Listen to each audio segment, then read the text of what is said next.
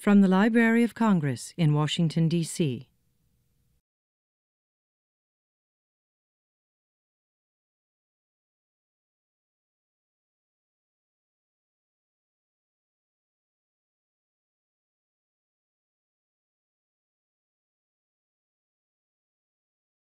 All right, good afternoon, everyone. Welcome to the Library of Congress. My name is David Mao, and I'm the law librarian here at the Library of Congress. Thank you so much for joining us today for this celebration of the United States Constitution. But before we begin, I thought we'd take a moment and just reflect on and remember the folks that lost their lives yesterday right down the street, I guess this way at the Navy Yard.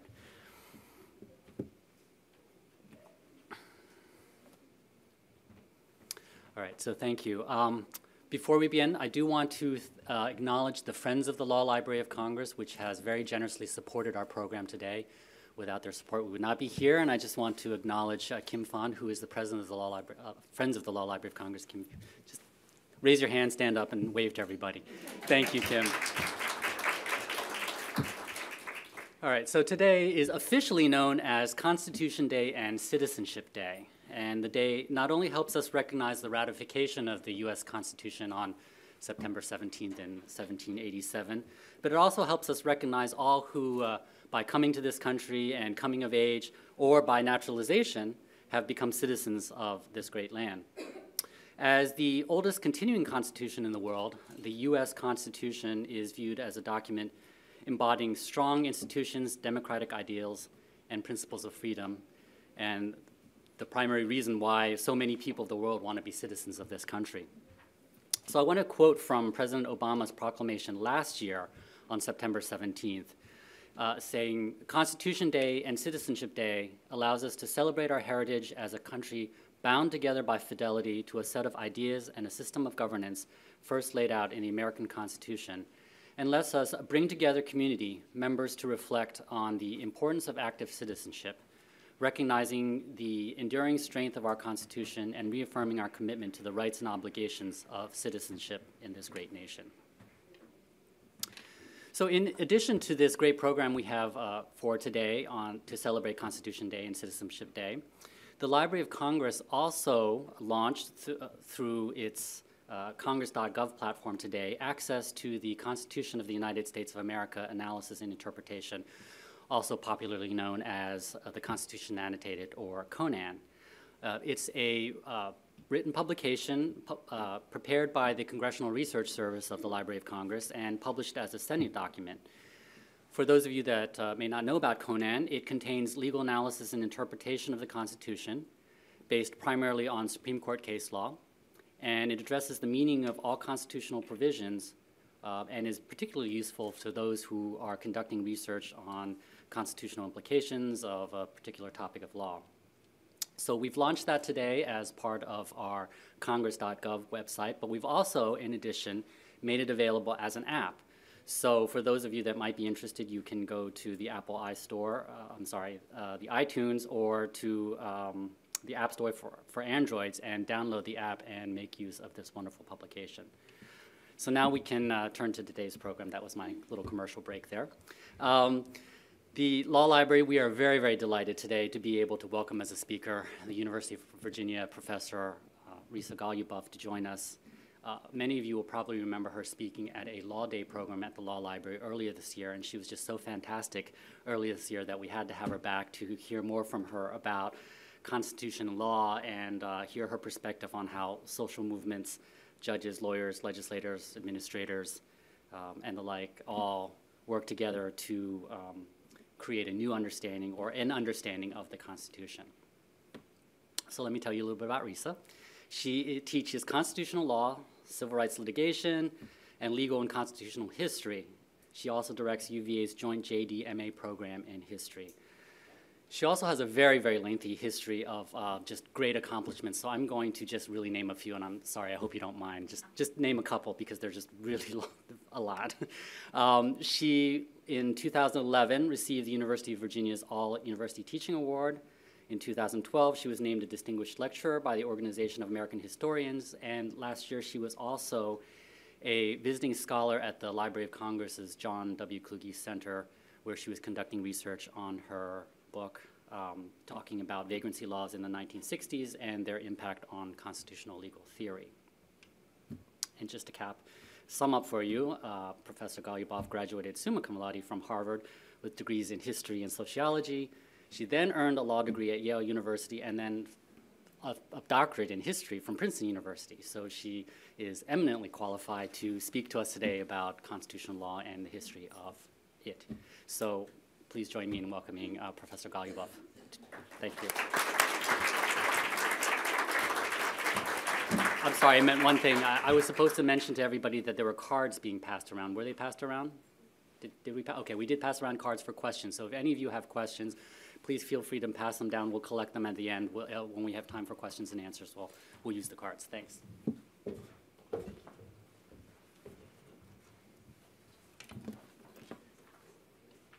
So many microphones, so high up. Thank you, David, for that lovely introduction. Thank you all for coming today, and thanks to the Law Library, David, Robert Newland, Janine Calley, Clifton Brown, the Friends of the Law Library, and Kim Fong for having me today, inviting me to be here, and also a special thanks to Elizabeth Pugh and Roberta Schaefer, my role models here at the library, who have brought me into much of the life of the library, and it has been a wonderful thing. So I want to just acknowledge something that is a little bit embarrassing. I didn't know it was also Citizenship Day. I thought it was just Constitution Day. I would have given a whole different talk had I known. So this is my Constitution Day talk, and maybe one day I'll give a Citizenship Day talk. So as you know, today, September 17th, Constitution Day, is chosen for the signing of the Constitution. And I was getting off the metro this morning, coming to the library to give this talk, and someone handed me a Constitution as I walked out of the metro. And I was so delighted because it really connects to part of the thesis of my talk today, which is about how we are all part of constitutional history. And so I'll be holding this up every now and then. So I think it's significant that the day that was chosen to celebrate Constitution Day is the day that it was signed, the day that it was set on its path as a foundational document of this nation. I think that too often when we think about how the Constitution changes, my topic for today, we think about the most visible engine of that change, what people usually think of as the Supreme Court. I don't think it's wrong to think about the Supreme Court. The change that the court creates is quite visible. It's on the front page of the newspaper. It's put in big law books and bound for students and lawyers to read. And it's also not wrong because of how important the institution is. That institution's interpretations are incredibly important in that they do things in the world. They prohibit segregation. They allow health care reform to stand. They strike down part of the Voting Rights Act, right? These are real acts in the world that have real influence on a lot of people's lives. The Supreme Court is also important because it influences how other people conceive of the document, how other people think about what the Constitution means, and therefore how change will continue to develop in the future. All that said, I don't want to talk about the Supreme Court today. I will a little bit toward the end of my talk. But what I want to talk about, and what I think Constitution Day offers the ideal opportunity to talk about, I'm looking for some place to put my Constitution. The ideal opportunity to talk about is everything else that goes into reading and rereading, interpreting and reinterpreting the Constitution. We sometimes think about other actors, not just the Supreme Court, other institutions or moments in the process, most particularly a band of lawyers who make some constitutional change. So we have stories that we tell about Brown versus Board of Education, or more recently about the same-sex marriage litigation, where an institution or a single lawyer or a group of lawyers decides that they are going to make some constitutional change, and they do. Now, I think the story is usually more complicated than that. My first book was about how the story was more complicated than that for Brown versus Board of Education. But overall, we get the sense of a deliberate strategy on the part of a small group of people to change what the Constitution means. It seems to me that a lot of constitutional change happens in a very different way. It happens with disparate beginnings, unconnected beginnings, many different actors who all come together perhaps later, but only contingently and possibly. So I think of, as David mentioned, my book is about the 1960s, so I'm going to be talking about the 1960s, and that's where my head is a lot of the time these days. And I like to think of the campaign to end school segregation in Brown as sort of like the 1950s high school prom. come. It's organized, it's fixed, it has particular invitees, it is known, even if it's contingent in many of its particulars. But when we all tell the story of Brown versus Board of Education, we risk becoming passive in that story. It's not a story about we, it's a story about them, the people who made that happen. The other kind of constitutional change, the one I think has a huge impact on what our Constitution means and which is incredibly prevalent in constitutional history, is more like a 1960s happening. Nobody really planned it, there's no real guest list, the entertainment is self-created, the location, the duration, the content are relatively spontaneous and open. We can even host our own 1960 happening. It's not reliant on a great and visionary lawyer or organization, it's reliant on all of us. Hence, this comes out at the Metro, right? Anyone can become part of this story. So I'm going to talk about that kind of change today, the kind that I think happens quite a lot. And I'm going to answer the question, what I'm going to do is answer the question, how does constitutional change happen in the big picture? And I'm going to tell you my general thesis, then I'm going to tell you a little bit about my book and how I'm going to go about answering it. Here's my general thesis. I don't think it's that revolutionary, but constitutional change is the product of collaboration and conflict among different types of people and institutions. So let me spell that out a little bit more. The Constitution changes when people think there is a problem with the law. They discuss it informally among themselves or with growing confidence and agitation in social movements and organizations. They call upon lawyers to help them. The lawyers discuss the problem with their clients and with their colleagues. They read widely in law reviews and call on their old friends on law faculties. They write complaints and briefs. They appear in court. They face adversaries who might contest, concede, or a little bit of both, people like police and prosecutors, senators and congresspeople, city council members and mayors, governors, presidents, and more. Only then do judges come into the picture. And even then, lawyers are more likely to stand before justices of the peace than justices of the Supreme Court. Trial judges and appellate, state court judges, and federal all play a role. Now, in my view, there's no better example to use to show you how I think so many different kinds of people are involved in the constitutional change process than this book that I'm writing about now. It's tentatively called People Out of Place, the 60s, the Supreme Court, and Vagrancy Law. Most people don't think that vagrants, or others, as we'll see, it wasn't just vagrants who were arrested for vagrancy, are the kind of folks who get constitutional change rolling. But I do, and I think my book shows that, and that's part of what I want to show you today. So here's a little background to the book, and then I will start breaking down that long paragraph I just read you and talking about the various people and moments that I see in the constitutional change process.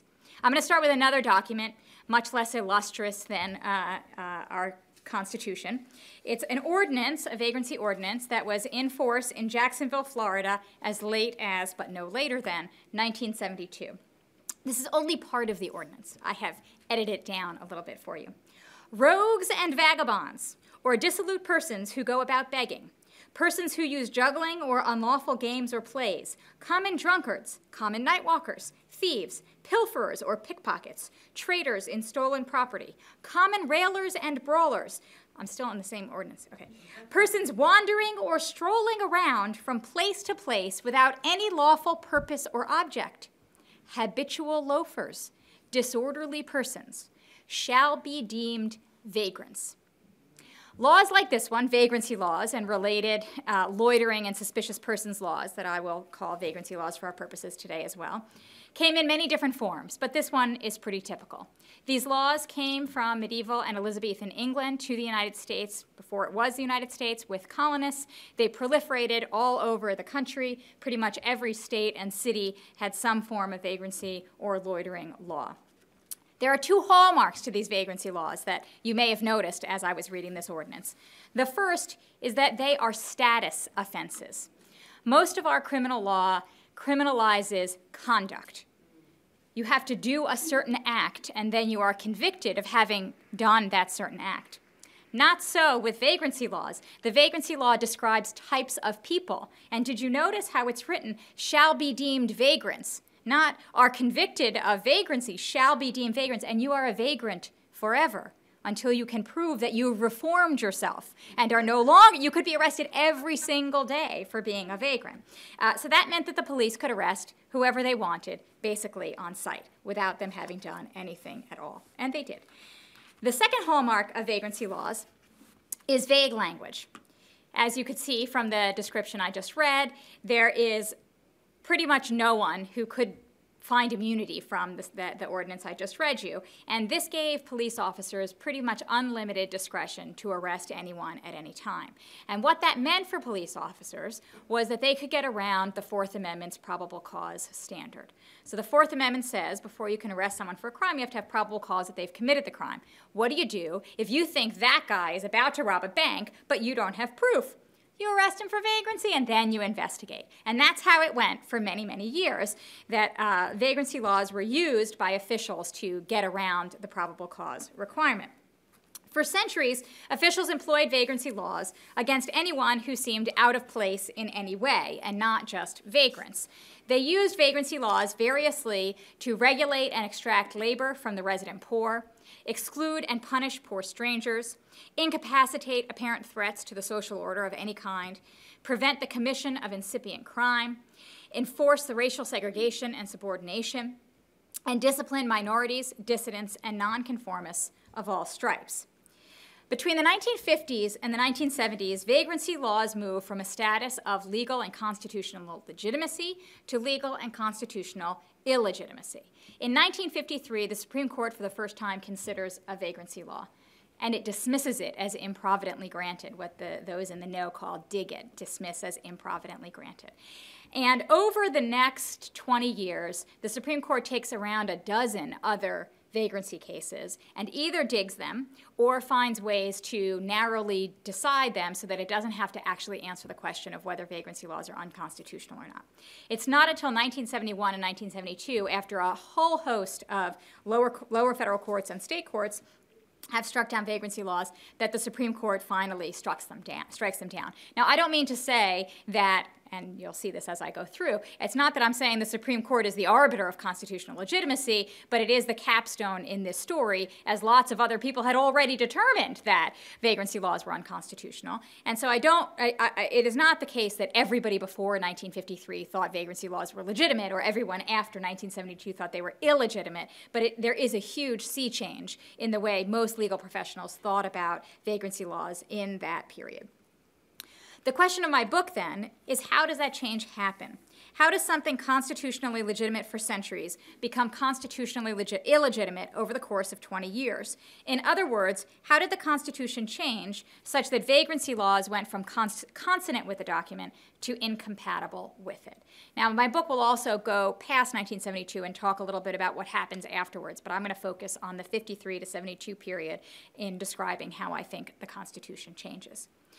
Now let's go back and answer the question by going through the parts of that paragraph that I read to you in the context of this vagrancy law challenge.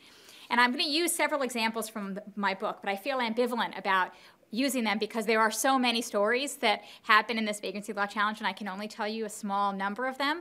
But the point of this talk is not to tell you everything that's in my book, but to explicate how the Constitution changes. So please don't take this as a full understanding of what my book is about. It's not even a full understanding of how the Constitution changes. That's inherently partial too, but I get closer to that. First, the Constitution changes when people think there is a problem with the law. People experience a harm. They decide that it is somehow a legal harm. And this is key. They think there's the possibility, however slim, that they can get it redressed, right? That the law can fix this harm. Now, the political and social context is key to whether and how people perceive that they have been harmed. Now, in the vagrancy context, it's not hard to see that there's been a harm because most of the time, vagrancy cases begin with an arrest, so there has been a harm. But is it the kind of harm that the legal system should redress? A lot of the time, a person might say, you know what? I was being a vagrant that day. And they think it's a justifiable arrest. Or they may think it's an unfair arrest, but they're resigned to hundreds of years of vagrancy regulation, and they don't actually think that there's anything that they can do about it. So just being harmed doesn't create the conditions out of which constitutional change will start. There has to be some sense that the arrest is illegitimate under the Constitution, that the arrest needs to be challenged in some way. And even though there were thousands and thousands of vagrancy defendants before the 1950s, there were almost no constitutional challenges before the 1950s, right? So something happens that makes people say, wow, there's something wrong with these laws. I think that we should challenge them on a constitutional basis. So I'm going to introduce you to a few people and talk about their arrests and talk about how and why they came to see vagrancy laws as a constitutional problem. And there are different answers in the different cases. The first person is Sam Thompson. He's an African-American handyman and junk peddler in Louisville, Kentucky. His arrest happens in 1960, but over the course of the 1950s, he is a target of police harassment, often at the Louisville bus station. He's arrested many, many times, and he never complains. He is arrested, he does his time, he comes back out. People call it the revolving door, often for people like Sam Thompson, who was also an alcoholic. But one arrest just didn't sit right with Sam Thompson. He was walking down the street minding his own business. He was not drunk. He brushed against another person walking down the street, and he later realized that person had stabbed him. And he appealed to a police officer for help. The police officer took him to the hospital and got him help, but then arrested him. And he thought, hey, that's not right. We all know when you're supposed to arrest me, and this wasn't one of those times I came to you, right? You're not supposed to arrest me at this time. He thought this violated the norms of what police peacekeeping on Skid Row or places like Skid Row was like. So Thompson went to his employer. Just so happens his employer, who he worked for as a handyman, was a man named Dr. Wynant Dean. And Dr. Wynant Dean happened to be a member of the Kentucky ACLU board. Whether Sam Thompson knew this or not, I do not know. But so I don't know whether he goes to him as his employer, a person who can be a patron and help him generally, or as an ACLU board member.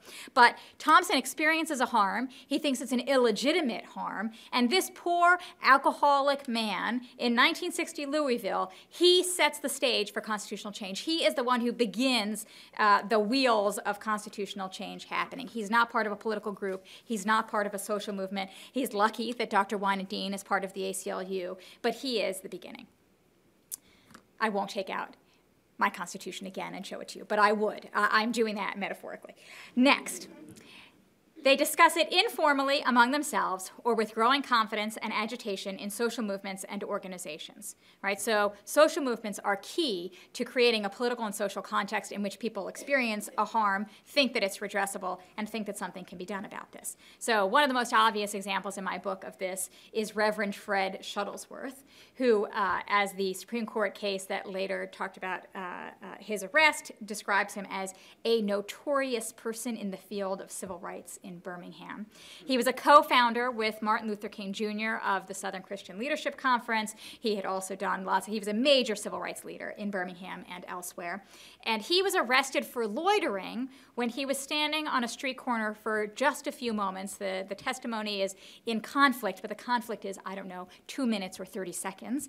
And it was during a boycott of downtown department stores in Birmingham in 1962. He's talking with some colleagues, and he gets arrested for loitering. He had been arrested many times before and after, and a few years earlier, when he had been in jail on an arrest, several ministers had visited his wife from Montgomery to Birmingham, and they were arrested in Fred Shuttlesworth's home for vagrancy. Ministers for vagrancy in Fred Shuttlesworth's home. So Fred Shuttlesworth is part of an ongoing movement, generally, the civil rights movement. That movement is in a pitched battle with the police, more specifically yet, that movement is in a pitched battle with the police over vagrancy and loitering laws, right? So Fred Shuttlesworth clearly knows what's going on when he gets arrested, and he is ready. He's hooked into legal networks, and he's ready to challenge them. The last example that I want to use to talk about this particular aspect is a guy named Stephen Wainwright. And this shows how you don't have to actually be the leader of the social movement in order for social movements to affect a person. So Stephen Wainwright is a white Tulane law student who goes out to the French Quarter in New Orleans for a bite to eat around midnight one night. And unfortunately for Stephen Wainwright, he looks a little bit like a murder suspect that the police are looking for. The murder suspect has a Born to Raise Hell tattoo on his arm, so the police come up to Stephen Wainwright and they ask to see his arm. Stephen Wainwright is a law student. He's also from a family of lawyers, and he also has a skin condition that he's embarrassed about. He says no. What happens? He gets arrested for vagrancy, of course, right? That's where your head goes. No, but that is where the police's head went in the 1960s in New Orleans as elsewhere. Now, he knew that the ACLU was interested in criminal procedure cases as well as being a law student, and so he decides he's going to take his case, and he writes his own pro se petition initially to the Supreme Court.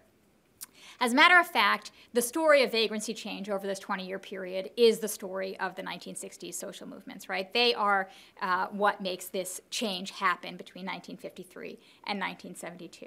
Vagrancy challenges came from pretty much every social movement of the time, so I'm just going to list some of them so you get a good sense of this. African Americans and other civil rights activists, Latinos, communists, labor union members, poor people, beats, hippies, gay men, lesbians, and other sexual minorities, women, Vietnam War protesters, student activists, young urban minority men, and other dissidents. I mean, that's a big list, right? All those people are bringing challenges against vagrancy laws. And the reason is because these folks who had been the prime targets of vagrancy laws, had been regulated by vagrancy laws for so long, are now organized, they're now assertive, and they now have lawyers. I'm going to talk about the lawyers again in a minute. And it turns out that vagrancy laws are obstacles to all their other goals, right? You're looking for sexual freedom or racial equality, or you're trying to politically protest, and yet you can't walk down the street without being arrested just because of who you are. You're not going to get very far. So at different moments in all of these social movements, people realize that the vagrancy laws are a problem and that they need to challenge them. So part of whether something is understood as a constitutional wrong, as something about the Constitution that we need to change, that we need to interpret differently, depends on the litigants themselves, depends on the social and cultural and political context in which the litigants are acting. Regular people, I'm holding up my Constitution, who decide to take action of one sort or another. Now, perhaps they're thinking explicitly about constitutional change, and perhaps they're not. Perhaps they're just thinking about a harm, and yet they set in motion the processes that will become constitutional change. So who do they set them in motion with? The lawyers, right? Here we are to our next part of my statement. They call upon lawyers to help them. Lawyers don't always help people, though. They have lots of reasons to take cases or not take cases, part of which is just whether there are enough lawyers around or not. So take Thompson, right? He wasn't necessarily thinking that his harm was going to lead to a Supreme Court case, which it did, or think about constitutional change. But once he brings it to Dr. Wine and Dean, and Dr. Wine and Dean brings it to the lawyers in the Kentucky ACLU, they are certainly thinking about the Constitution, especially one man named Louis Lusky, who was really the perfect person. Thompson goes through one other person before it gets to Lusky, and that person says, you know what? This is for Louis Lusky. And so part of making sure that constitutional change happens is finding lawyers who think that you fit into their program in some way. Now, they might be willing to change their program because they come across your harm, but usually they've got constraints, opportunities, viewpoints that a client may or may not fit into. So Louis Lusky was already complaining about police. He was complaining about the Louisville Police Court, which was the court in which Thompson's cases were usually prosecuted. He was already complaining about the informal court procedures and the cahoots with the prosecutors, the police, and the police court judges that left people like Sam Thompson at the risk of being arrested at any time. So when Thompson complains to Lusky, Lusky says, absolutely, your problem is my problem. This is a constitutional problem. Now, what happens after that is interesting. Louis Lusky takes Sam Thompson, or Sam Thompson takes Louis Lusky to the police court.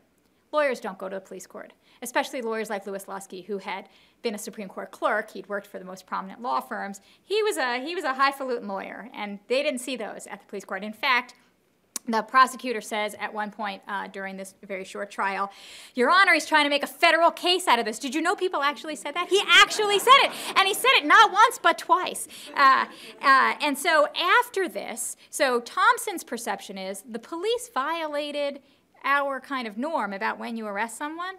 Yeah, after that, the police said, you know what, you violated our norm, which is not to bring a lawyer to police court. And then they really started harassing him. And he didn't go to the bus station anymore. He went, and I kid you not, I am not making this up. He went to wait for his bus at a bar called the Liberty End Cafe.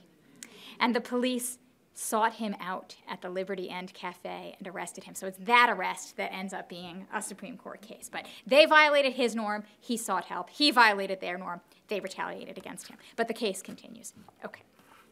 Wainwright also finds his way to the ACLU, our Tulane law student, right? He realizes that he needs help with the case. He needs to get there. Now, what he doesn't know, he knows the ACLU is generally interested. What he doesn't know is that since the 1930s, various ACLU affiliates have been taking on vagrancy cases all over the country in lots of different contexts. Radicals and workers trying to organize in California in the 1930s, beats and hippies in the 1950s, San Francisco, gay men and lesbians, African Americans, prostitutes and narcotics users, mafia bosses. I could go on and on. So the director of the ACLU, Mel Wolf, the legal director, takes on Wainwright's case.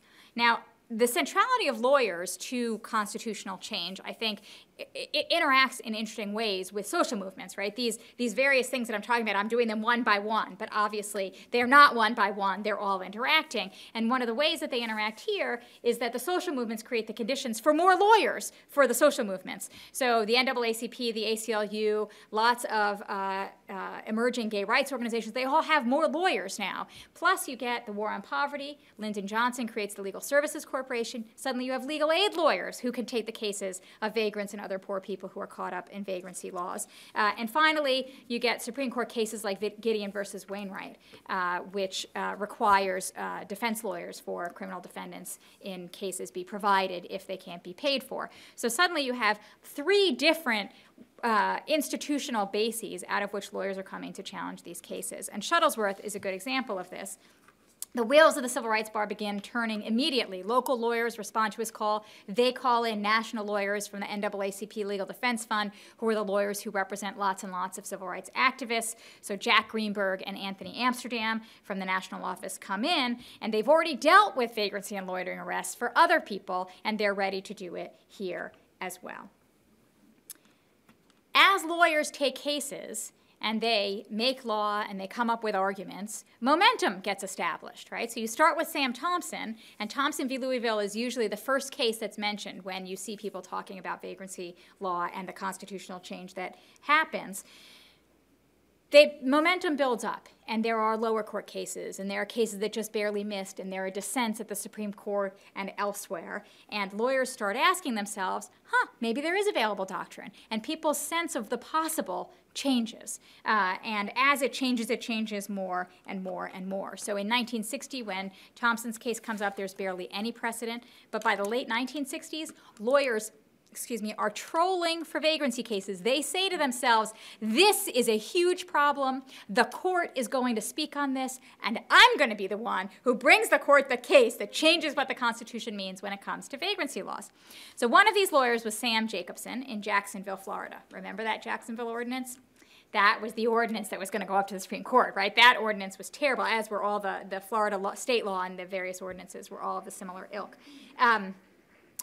So Sam Jacobson says, I'm going to create a perfect package. And the four people in his package who are at the center of it are 2 white women and 2 black men on a double date in Jacksonville, Florida in 1969. They get arrested for vagrancy, and the notation on the arrest form says, prowling by auto. Now, that wasn't in what I read you, and let me tell you, it wasn't in what I omitted either. Prowling by auto was not one of the 18 categories in the Florida vagrancy law, but did anyone care? No, that wasn't the point, right? So the case, this is just after Loving versus Virginia has struck down anti-miscegenation laws, right? So Sam Jacobson thinks, how can they deny this? Police officers enforcing anti-miscegenation policy after they've already said that legislatures aren't allowed to. So lawyers here are key. They're key because they're intermediaries. They're key because they're gatekeepers, right? They allow some cases in, but not others. They are interested in some problems, but not others. They take some clients, but not others. And all those choices affect how you get to the top. Sam Thompson doesn't always get there, and many people like Sam Thompson don't, right? He's got to find the right person. That person has to be interested. That person has to make the arguments. They have to know the arguments are available.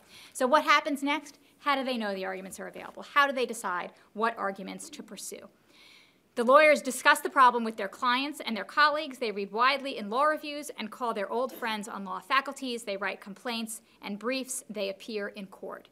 The lawyers make their decisions on what academics like to call both internal and external bases, right? Part of this comes from the cultural context, the clients themselves, the social movements, their own, are they in private practice, or are they in legal aid, are they a public defender? They're all institutional location in the world. But part of it depends internally on what's going on in the law, on what arguments seem available and which don't. So I wanted to give you one example of an exclusion of cases that didn't come about. As I mentioned, vagrancy and loitering laws were used against gay men and lesbians, especially gay men in public, very, very frequently. But there are very few published cases in this period in which those folks are challenging, or even, and even fewer in which they're winning. And that's because at the time, the sodomy laws were seen as the critical problem among gay rights activists, right? Sodomy laws that prohibited sexual activity in private. And the argument was, come on. Consensual adult sexual activity in private, that has to be constitutional. It has to be unconstitutional to prohibit that. But if that's your argument, just let us do what we want to do in private. It's a lot harder to say, and also all that public stuff, don't prohibit all that public stuff too, which is what the vagrancy laws were about. So making arguments about sodomy and emphasizing all we're asking for is a right in private makes it really hard to then say, actually, we want rights in public too. Because the vagrancy laws were sometimes about what happened in private, like Shuttlesworth's home, but most of the time they were about public acts. And so those cases, there are a few of them, they fail. There are a few of them, but they are very few and far between.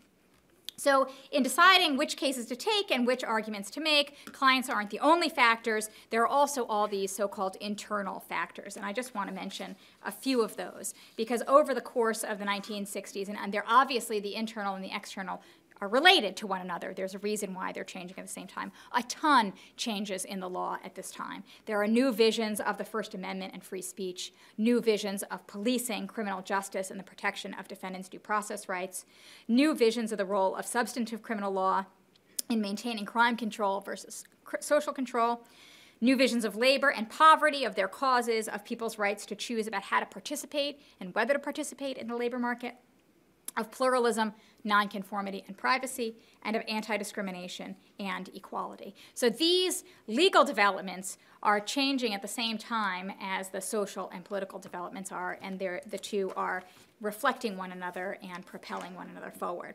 So Anthony Amsterdam, who was part of the NAACP's national office, is the best example of this. He gets involved with the NAACP after publishing a student note that is still one of the most cited articles ever, a student note. He wrote it in just a few weeks. It's quite an amazing thing, about a constitutional doctrine called void for vagueness, that if a law is too vague, then it can't be constitutional. How can there be due process if you don't even know that what you're doing is criminal? How can there be due process if the law enforcement officers have no way to decide who to arrest and who not to arrest? Then they become arbitrary and discriminatory in their decisions.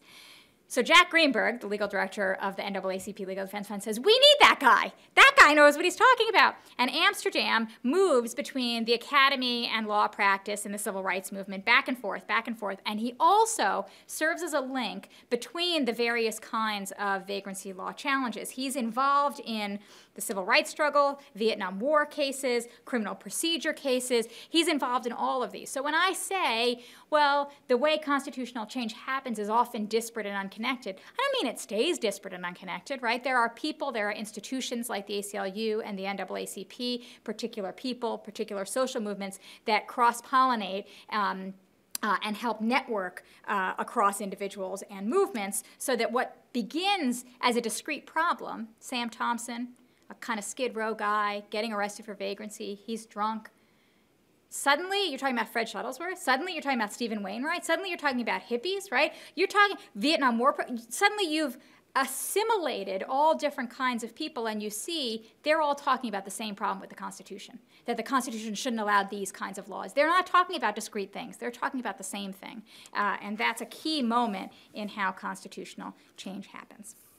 Now, the contours of the Constitution, of changing the Constitution, are a function not only of those challenging interpretation, but also of those defending it. They face adversaries who might contest, concede, or a little of both: police and prosecutors, senators and congresspeople, city council members and mayors, governors, presidents, and more. And the question here is, what do they defend? When do they defend? Which parts of the constitutional order do they want to retain? Do they think it's really important to retain? So for some, the defense is total. Bull Connor. Bull Connor is committed to these laws, right? He's the infamous sheriff of Birmingham. He is committed to these laws. He says, we don't give a damn about the law. We are going to use vagrancy laws when people like you come into my... I have a quote. I'm not going to read the whole quote because I'm running out of time. But he says this, right? Others are more equivocal, more nuanced. They say, oh, we used to do that, but we don't do it anymore. Oh, this arrest? I can't explain that because we don't do that anymore, right? And so people are quite clear about their positions. And the one thing that over the course of this 20-year period, it becomes apparent that the defenders really want to defend is this workaround around the probable cause requirement. That we might be able to say, fine, I can't arrest a hippie, or I can't arrest a protester, or I can't arrest someone I just don't like the way they look, or the public drunk, maybe he needs help and not prison. But I need to be able to arrest the guy I think is about to rob the bank. And we have to figure out how to do that. And so a lot of what happens right around 1972 and then afterwards is, how do we reconfigure the Constitution now that we've said that vagrancy laws are unconstitutional, to recreate space for us to be able to arrest potential prisoners? And in fact, the Supreme Court begins that process even before it strikes down a vagrancy law. In the case of Terry v. Ohio, which some of you may be familiar with, it's the stop and frisk case. In 1968, they give police officers the authority to stop and frisk people short of probable cause. And that case happens the same term the court dismisses other vagrancy cases. They take them all, and then they say, we're going to give you this authority, but we don't know if we're ready to take back the authority that you had with vagrancy laws. We're not sure. And they wait. And then a few years later, they do. And they say, okay, we can take it away now. We gave this other authority. And yet, law enforcement said it's still not enough. We need loitering laws of some kind in order to help us. So my plan had initially been to bring this all the way back around to the Supreme Court. I didn't get to the courts. The courts obviously play an important role, and the judges play an important role. And I have a wonderful story I could tell you, and if someone wants to write it down on a card, I can do it in question and answers, because I don't want to go on for too long. I have a wonderful story about how doctrine does actually matter. I don't mean to be saying in this talk that the only people who create constitutional change are the Sam Thompsons of the world. I think the court is incredibly important, and I don't think it's only important because it creates decisions and does things. I think the way it does it, and the language that it uses, and the doctrinal basis that it uses is incredibly important for how people conceive going forward of what the possibilities are. Even if they disagree, especially if they disagree, the way they're going to put their arguments in the future has a lot to do with what the court says. And so the wonderful story I have is about the relationship between Papa Christou, that's the 1972 case striking down vagrancy laws, and Roe v. Wade, which you may not think are related at all, but they are deeply, deeply related. So let me just say, as we finish, that I want to just say 4 things that I think you can draw out of the stories that I've been telling about how Constitution changes, how the Constitution changes. The first is that it's not linear. There's no single story.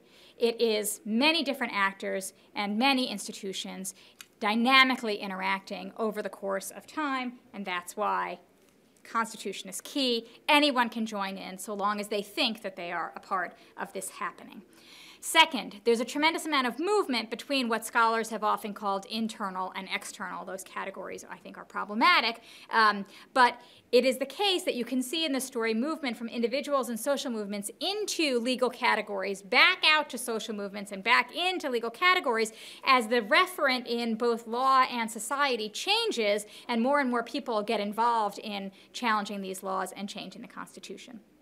Third, as I just said, doctrine is important, not so much because it constrains what judges actually do, which it may or may not, but because it shapes our constitutional imaginations about what is possible. And fourth, constitutional change is part of our lived experience. We all live in the constitutional world that was created September 17, 1787, right? This is our foundational document, and we all live within it, whether we're thinking actively about it or not. It's empowering to think that the law and constitutional change is not something that happens over there by those professional people. It's something that we're all a part of. It began the day the Constitution was ratified, and the Constitution provides this touchstone for debate, for conflict, for appeals to the foundational doctrine and the plan and the interpretation and the change of which we are all a part. So go to the Metro and get your Constitution. Thank you.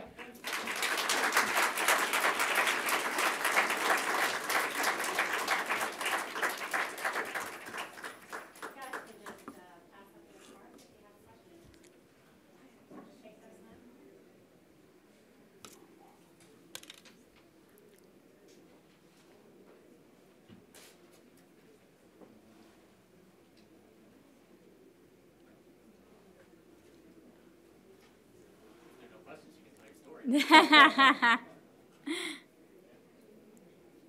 I tell my story while we're reading? Yes? Okay. All right, I'll tell my story while we're waiting. So in the 1971 term, Roe v. Wade first comes up. The reason why you don't think it's 1971 or 1972 is because Roe was decided in 73, but it's held over and re-argued. So Papachristou and Roe are at the court at the same time. And in the conference, it's decided that Papachristou will be decided as too vague. I was talking about void for vagueness. And Roe would be decided as a fundamental rights case. But when Justice Douglas sits down to write Papachristou, he writes it as a fundamental rights case. And he writes that the fundamental rights include things like walking, strolling, wandering, and loafing. And the reason that they are important is because he says they give us the feeling of independence and self-confidence, the feeling of creativity. And he talks about the right to deny submissiveness. I mean, he is imagining rights to lives of high spirits rather than hushed, suffocating silence. And he's not, this isn't just rhetoric in his early draft. He thinks that these rights will get the kind of scrutiny First Amendment rights get. He is creating rights that are directly coming out of the 60s and ideas about nonconformity. Meanwhile, Justice Blackmun writes his first draft of the opinion as a void for vagueness case. And I'm not the first to say this. Linda Greenhouse and others have talked about this. But he avoids the fundamental rights issue. So they've switched places the first time. And then Justice Brennan says to Justice Douglas, I'm a little worried that you might, if you go for this big, big idea about fundamental rights, people are going to get put off from Roe, and maybe we shouldn't do that. And in fact, Justice Stewart says, I'm not signing on to that. I'm only signing on to void for vagueness. So Douglas changes his opinion. And it ends up being a void for vagueness opinion. Meanwhile, Blackmun circulates his void for vagueness opinion, and Douglas and Brennan says, nuh-uh, we said fundamental rights. And so he rewrites it, and it becomes a fundamental rights opinion. But it's not just that these things swap. It's that during this period, at least Douglas and Brennan are writing memos to each other in which they think that these cases are related, because the question in both cases is, what are fundamental rights? Where in the Constitution will we protect them? What are the contours of them? Do they exist in private? Do they exist in public? What kinds of rights are we talking about? And so if you think about the possibility of Papachristou, and then you think about the reality of Roe, you realize the kind of rights we got were rights that all revolve around privacy. Now, as Justice Rehnquist points out in his dissent in Roe, it's a weird thing to talk about an abortion as a private act, right? Most of the time you go to a hospital or a clinic or a doctor, it's not private in that sense, but it is private in the sense that it's about your own bodily integrity, about your sexual and reproductive choices. And so the constellation of rights that now make up substantive due process in the wake of Roe are largely about privacy and family and reproduction and sexuality. They are not about lives of high spirits and nonconformity and not living hushed, suffocating silence and being able to go in public space where you want to go.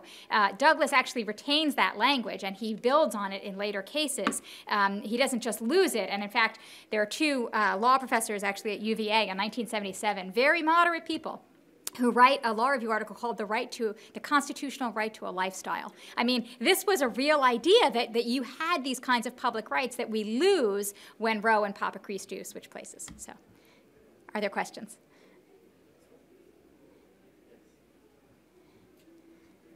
So you answered the first question. I wanted to explain. Excellent. So we have time for about two questions, which is what we have here. So first question, why has the formal amendment process not been a significant method for constitutional rights?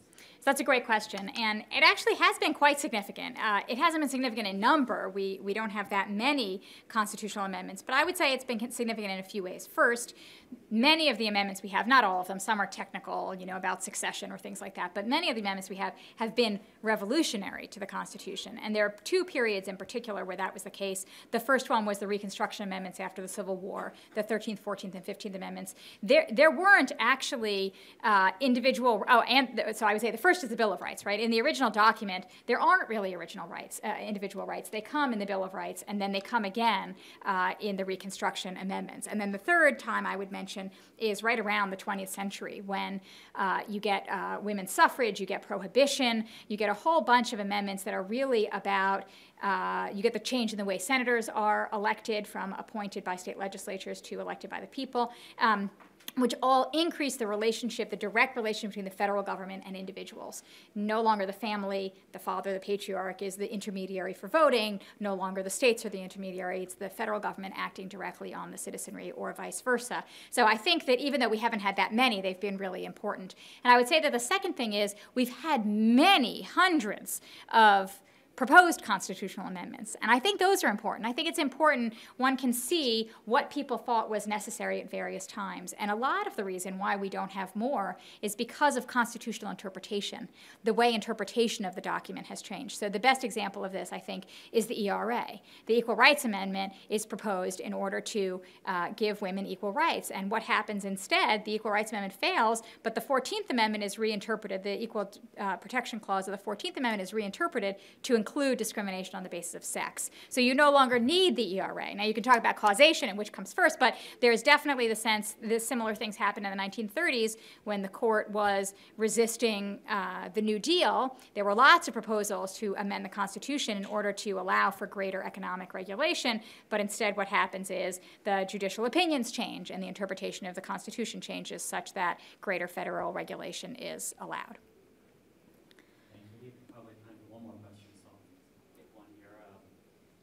Please stress a bit more on the internal and external categories you were talking about. Maybe explain a little more. Are they processes or conflicts? I guess what do you mean by that? Okay, so that's a good question. So usually when scholars are talking about internal and external, what they mean are, to put it crudely, internal and external inputs into how and why law changes. So one would say that the law changes, I mean, people have lots of different views on why law changes, but I would say that the law changes as a result of both internal and external inputs. And there's a famous diagram in a law review article from some time ago that had what it called the law box, and it had inputs going into the law box and outputs coming out of the law box. Most scholars don't think about it that way anymore, that you put in opinions, precedent, treatises, and you get out a new judicial opinion, right? It's much more, as I've been saying in my talk, much more dynamic, many more actors. But it's still the case that people think that some of what goes on has to do with previous opinions, legal categories. Are you going to make a claim that this is a violation of the Due Process Clause or a claim that this is a violation of the Equal Protection Clause? Is it a claim against... Is it a claim? Is that anything we have to listen to? Is it, or should we worry? Is it a claim? You know, how do legal professionals think about this, and what are the constraints and opportunities within formal legal processes and precedent versus things that go on outside of the law formally thought of. So things like social movements, things like individual experiences. Now, part of the problem is how you define internal and external, and scholars have been quite careful in recent years to say it's really hard to define them, right? Is the fact that you're in a law firm versus a public defender's office, is that internal or external, right? The organization of your professional life. Would you call that internal or external? And by a similar token, it's hard to talk about internal and external because they are always interacting with and shaping the other. That how do you even say what one is or what the other is, right? As I said, we have lived with this regime of this Constitution, even as it's changed for 200 years, right? We are all part of it. How we think about the world is partly determined by it. So even our social movements are internal to an extent, and even our opinions are external to an extent because they're determined by the social movement. So the categories are porous, they're dynamic, they're interactive, but they're an easy shorthand to talk about different kinds of actors and institutions that play a role in the constitutional change process. Thank you. This has been a presentation of the Library of Congress. Visit us at loc.gov.